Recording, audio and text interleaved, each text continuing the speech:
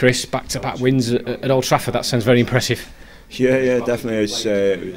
Individually, a personal point of view, it was nice because obviously I missed the one last year through injury, so it was nice to be involved today. And look, it wasn't pretty from start to finish. We knew it was going to be difficult. We knew they were going to have a lot of the ball, and we were going to have to be good defensively and good when we got it. And first half we weren't great when we got it, but at the start of the second half we livened up a little bit. We had a couple of decent chances on the break, and made them defend a little bit more. And obviously when the free kick came in the edge of the box, it was a bit of a lucky one. Obviously it took a big deflection, but a goal's a goal. And then credit to all the lads that came off the bench as well. They worked their socks off and made sure we got the clean sheet. And obviously a big shout to Boaz. He was superb today.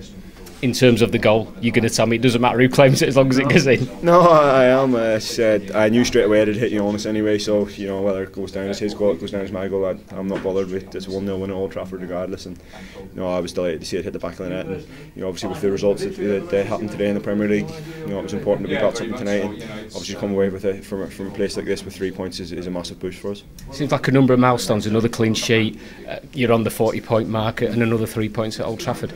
Yeah, that's well. Obviously, that's the aim. You go in every week. You try to win the games. That's your goal. Every game you go out, you want to go out and win it. And each game's different. And, we knew how tough a game this was going to be today. They're a very good side. They've got good players, world class players, and we knew we were going to have to be at our best defensively to make sure. And we were going to have to rely on a little bit of luck and good fortune. And we had that today. And obviously we're all delighted in there. It's a big 3 points for us. But with the way the results went today, it's not all over yet.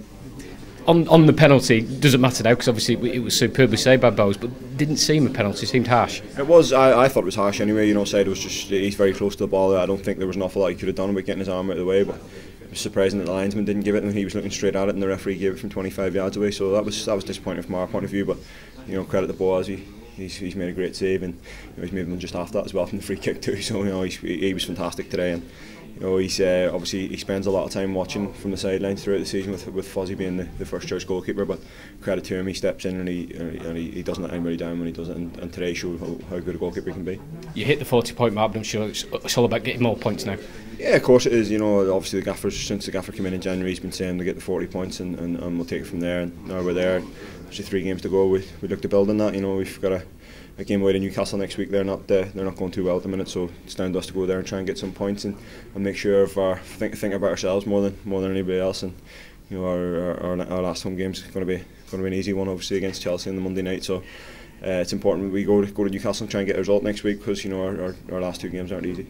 Clean sheets against Liverpool, Man United, Chelsea and Arsenal, no problem. Yeah, we'll see. Hopefully that'll be the case. I'm sure the stats will probably, people will be thinking Man United should have won the game clear cut today, but when we come off the pitch at half time, we knew we were in with a chance. We restricted them to half chances really in the first half, and obviously we relied on ball a little bit in the second half. Obviously when you go 1-0 up, you tendencies to sort of step off a little bit and let them come on to you, and you're at Old Trafford, you expect that, and they did that. But no, we held up to everything. We made them force things, and they played into our hands really towards the end, and we were, I think probably maybe on another day we could have been a bit better with the ball, but if somebody giving you a 1-0 win away to Man United, you snap their hand off.